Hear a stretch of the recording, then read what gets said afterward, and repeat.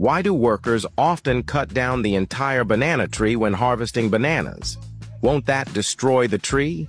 Actually, banana trees aren't really trees. They're large plants without a solid trunk. The trunk is made up of tightly wrapped leaves. Once a banana tree produces fruit, its growth cycle ends and the trunk begins to wither. However, the underground rhizome remains alive. So, when workers cut down the banana tree, it doesn't harm it. It actually promotes new growth. Within 6 to 7 months, a new banana plant will grow and bear fruit again. This is why bananas can continuously produce fruit.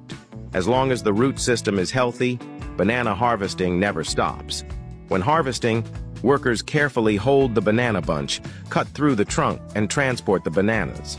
While it may seem rough, it's actually part of the natural cycle, allowing the bananas to keep growing.